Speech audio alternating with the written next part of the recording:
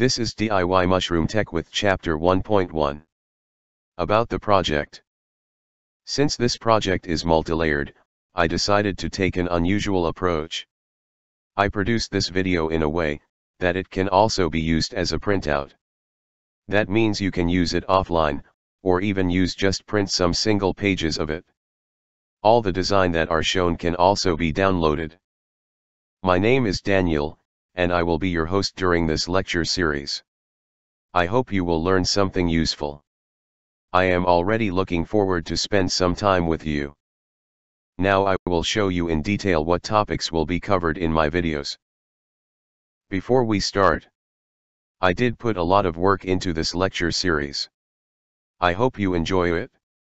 Maybe you want to consider to buy me a coffee? If you want, you can support me with a donation. That would be great. You can also support any other good project. Send someone a smile, leave somewhere a nice comment, or just be joyous and spread some love. As you have by now figured out, I want to talk a lot about mushroom.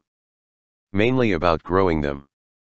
But in order to achieve good results you need to know some basics. In Chapter 1.2 we will investigate the fungi life cycle. This will give you the understanding to comprehend the necessary steps to grow mushrooms. The tutorial section is about recipes and equipment. I will show you how I perform the different steps. Beginning with agar plates, then grain spawn, and after that sawdust spawn we will reach to the topic of pinning and fruiting. These will be the first videos that I will upload. The others will follow in random order. In the next section, I will teach you how to create a fully controllable grow environment. There will be also randomness in the way I create this content. I have already lots of photos on my hard drive, but there is always a better one out there. I hope that I will stay with this numbering system. If not, you will always find the correct number by looking at my playlist. If I replace a video with a newer one, I am planning to create an archive playlist, where you can find the old versions and old comments. Here you see some screenshots that I took during the design phase of this project. Next, I will show you a video of the technical setup.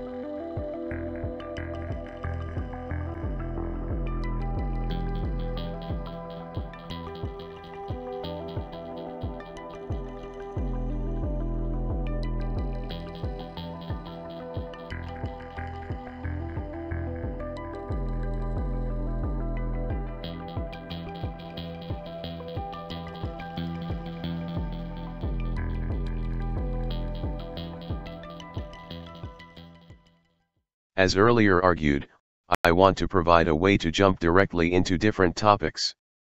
I do not know yet how this section will be finalized, but there will be a FAQ chapter.